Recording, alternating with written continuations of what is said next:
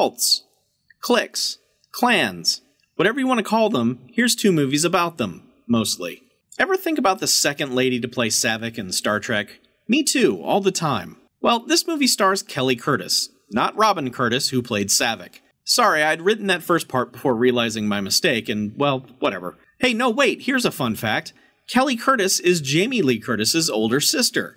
Phew, there, saved the intro. The Sect was originally released in the US as The Devil's Daughter, and in Japan it was released as Demons 4. It's not that, but we begin this Dario Argento Presents follow-up to The Church in Southern California in 1970, where filthy hippies are living their filthy hippie life, but then Evil Jesus shows up to spout Rolling Stones lyrics at them.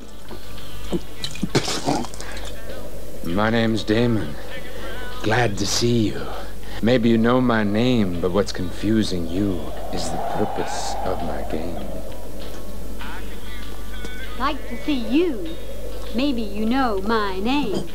But what's confusing you is the purpose of my game. The Rolling Stones, Sympathy for the Devil. Don't you guys get it? Shortly thereafter, Evil Jesus, who was also the lead actor in The Church, the dude who rips his own heart out, murders all the filthy hippies with his gang of bikers. Okay, I thought, I'm into this, let's do the evil biker cult thing. But then cut to Germany, 1991. Herbert Lahm is the aging leader of the biker doomsday cult and has decided that 1991 is the time for the doomsday. Through a series of events, he ends up in the home of Not Savick, and he puts a bug in her nose.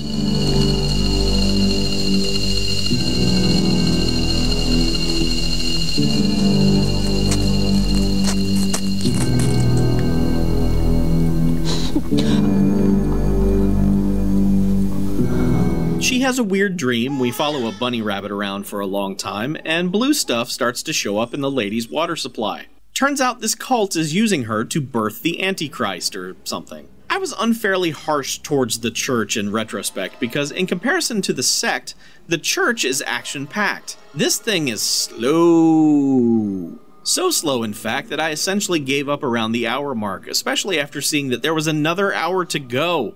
I did look up at one point and see a lady almost get killed by a handkerchief like she's Frank Drebin. So that's something.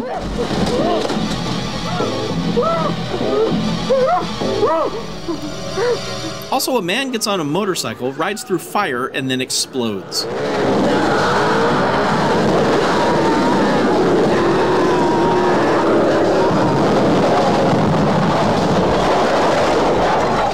The Scorpion Blu-ray features interviews with the film's writer-director and also with Evil Jesus, if you're interested.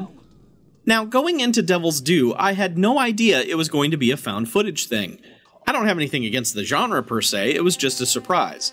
Through this footage that someone has found, I guess, we meet a young couple as they get married and then set out on their honeymoon. While on their honeymoon, they do the stupidest thing you could possibly do in a strange land, which is go off with a cab driver to a secret nightclub way outside of town that nobody knows about. They drink, get drugged, and then the woman is dragged into a spooky ritual, all of which is captured on camera. They return home not knowing anything had happened, and soon after, guess what? She's pregnant. And so ultimately 99% of the first half hour is just wedding pregnancy stuff, which isn't all that interesting, especially in this camcorder format. However, the bits of the scene they show us when the spooky thing impregnates her made me laugh out loud, so there's that. Anyway, of course she's got a devil baby inside her, and a cult of observers show up to spy on them to make sure everything goes well. Also, she starts to show signs of spookiness, eating raw meat in the grocery store, carving symbols into the nursery floor, you know, the usual spookiness. So, the movie cheats, of course. Most of these movies do. People film what no one would ever be filming.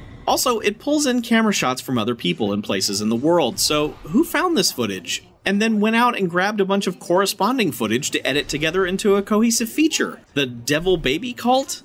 Am I watching a recruitment video? Around the hour mark, there's a sequence where, again, I just laughed out loud at how silly it all was, but then the final shot of the sequence was pretty good. I mean, if this was some kind of sci-fi movie, it might be fascinating, but yet another Antichrist baby movie? Ugh. In most of these movies, no one ever goes back and watches anything they've recorded to help figure out what's going on. Surprisingly, in this one they do, as the husband goes back and watches their honeymoon footage and sees exactly what's happened. Usually people just roll camera, record whatever random moments they can, put the camera away, and then pick it up later at a random time to record more. So if I have to say something nice, that's a good thing this movie does. In the end, though, Devil's Due is just dumb. I liked the hectic bits in the finale, I just wish they'd been in a better movie. At least the family dog lives. At least I think the family dog lives.